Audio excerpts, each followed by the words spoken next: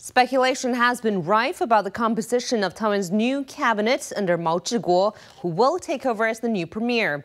There have been suggestions that he will continue to push a controversial trade pact with China and keep his cabinet relatively unchanged, speculation that triggered criticism from opposition parties. When the man who will be Taiwan's next premier was asked about his cabinet, he would only say, "We'll see in a few days." But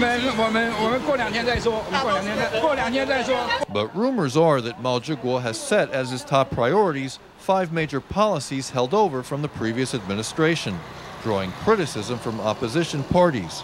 The trade and services and trade and goods pacts, the free economic pilot zone plan, and the Taoyuan Aerotropolis. If he insists on continuing these, then changing 100 cabinet heads won't make a difference, because he is still following Ma's will. There are also rumors that the cabinet will pretty much stay the same as before, with only the economic affairs and culture ministers leaving.